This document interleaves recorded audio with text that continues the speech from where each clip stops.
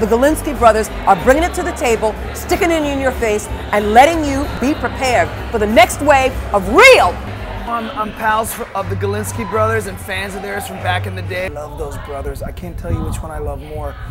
If you forced me to, I could, but I love them equally. The Manhattan Monologue Slam exceeded my expectations. I was not expecting the performers to be so professional. You know, they really, just from everything that you learn from good theater acting, they have in their monologues. And they did a really good job, really great pieces. A lot of them write their own pieces, and they did a really nice job with the writing. So I was impressed with the wealth of talent.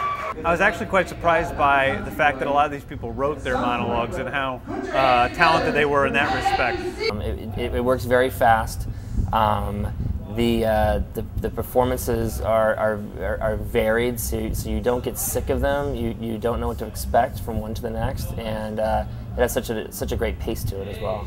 To say it was really fun to be a judge because you got to get your little 2 cents in there about what you thought about all the different performances.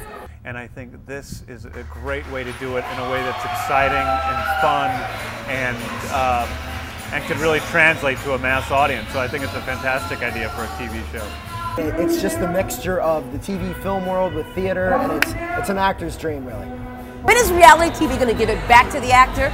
This is the show that does it. It's creative, it's smart, it's fast-paced, it's clever, it's provocative, and it's thought-provoking.